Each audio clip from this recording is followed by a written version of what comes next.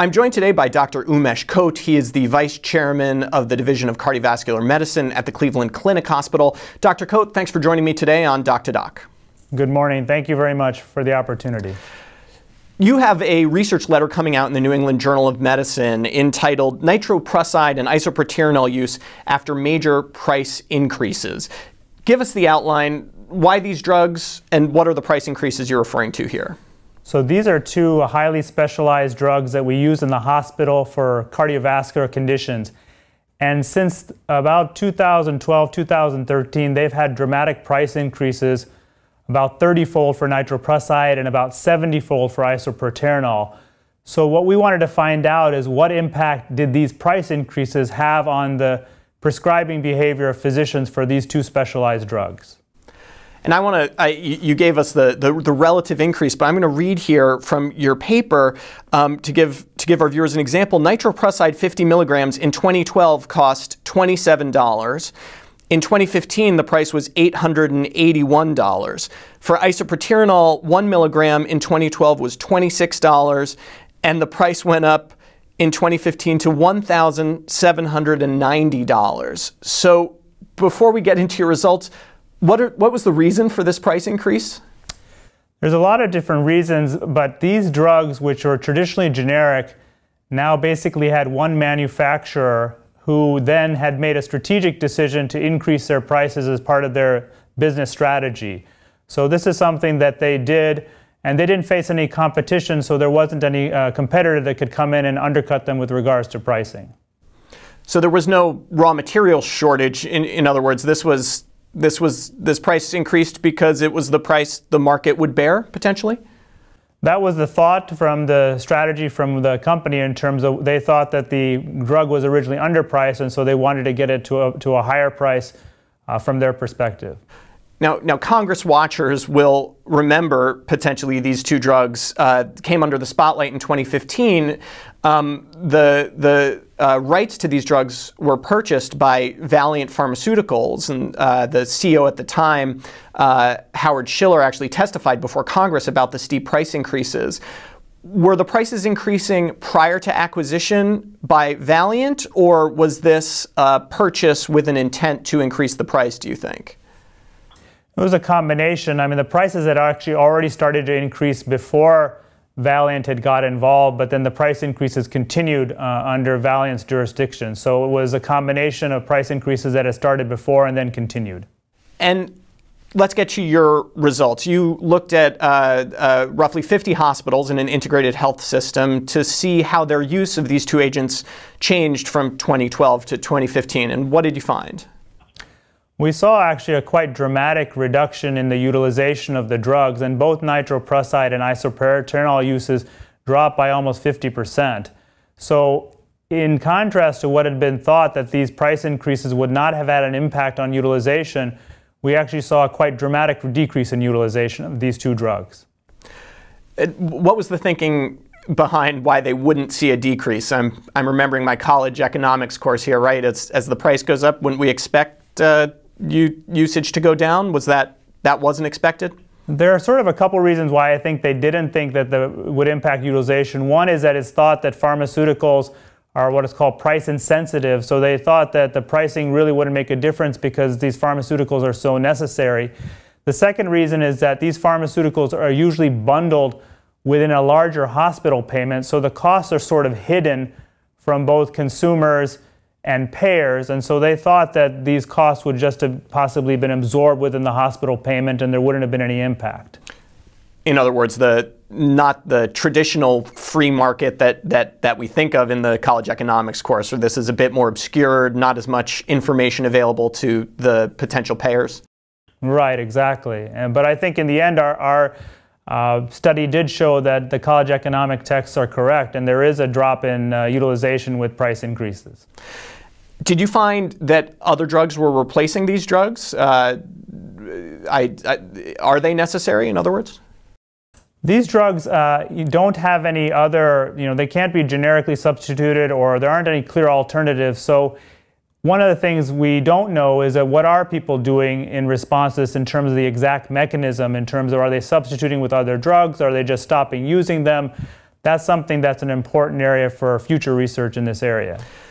You report an uptick in nitroglycerin usage in your paper. Presumably that is a viable replacement for nitroprusside. You're a cardiologist in your personal practice. Do you think those are interchangeable drugs?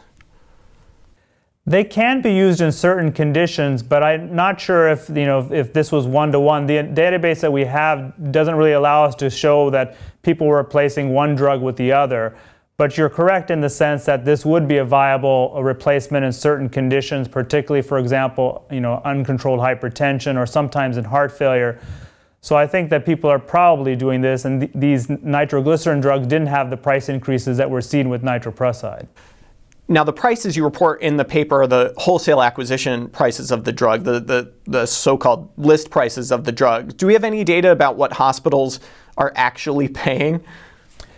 That's very difficult to get because each of those contracts are often negotiated individually by the hospital, and they're often negotiated even through other group purchasing agents. So it's sometimes difficult to find out what actual hospitals are paying. But in general, because of the fact that there aren't alternatives to this, it's likely that the hospitals did probably bear the majority of these price increases, even if they didn't bear all of it. There's been a lot of criticism about price increases of pharmaceutical agents across a variety of agents in a variety of conditions. Does your study suggest that actually the market works? A drug company can increase its prices and demand will subsequently fall, and so there is some equilibrium that will be reached. Are the concerns overblown? Well, I don't know if the concerns are overblown, but you're correct in the sense that there is a market response. And so what I think our findings showed is that there's a cost to a pharmaceutical company when they take on these price increases. That they're going to see a loss of market share. And so I think this is a novel finding from our standpoint as we quantified what that loss of market share was, and it was quite substantial. Certainly, although, this is my basic math being revealed again. But you have price increases ranging from a factor of 30 to a factor of 70, and a market share decrease of about 50%. From a bottom line standpoint, if I'm a pharmaceutical executive, I'm pretty happy with this regardless, right? I'm still making, an order of magnitude more than I was making before off this drug. So that is correct. The only thing that's concerning from that standpoint is if you look at the change in utilization over time, it appears to be accelerating. So I think that if we look at this data going forward, we may see even further reductions with time. So that I don't think that the drop in market share at this time is the end point. It may actually be going further down because when we looked at our data for 2014 through 2015, the gap in utilization was increasing over time. So I think that all we can describe is these are the market share responses over about a 2-year time period. There may be further changes over time as these prices continue to get into the market. It'll be interesting to see how prices respond to that and how demand responds over time, certainly. On that note, fixing this issue, it seems like greater availability of generics would be an easy solution to some of these dramatic price increases. Is that something you endorse, or are you looking at other ideas to improve the price of pharmaceutical drugs? It's always cautious to get into policy discussions, but I think what our analysis shows is that pharmaceutical companies in this case can increase prices. There is a market cost for them to bear, at least in the short term. And I think to the standpoint of competition, I think is good, and having alternatives is a good option from the standpoint of people and physicians having choices. So I think that competition is something that would benefit patients, physicians, policymakers. And a lot of different people in terms of having a market of options to choose. In terms of those options, you mentioned these drugs have been around for a long time. These are no longer patent-protected, novel agents that enjoy some period of monopoly status. Any idea why we don't have a bunch of generics floating around for isoproterenol and nitroprusside? These drugs are what are called intravenous injectable drugs, so their manufacturing can be somewhat difficult, and there has been a drop-off in the number of manufacturers overall for these drugs in general, not just these two drugs. And so that's caused some issues with regard to shortage and otherwise. What I think is happening now, and we're seeing this, for example, in nitroprusside, is that because the price is now so high, there have been some other generic manufacturers that are working to get into the market, and that has started from that standpoint, and there are other people who are getting approved so they can actually sell in this market because they want to take some of the share, because the price is so high. So I think actually that's the other side of this thing, is that when the prices are so high, then it actually will draw in other competitors because they see this as a market they want to compete in.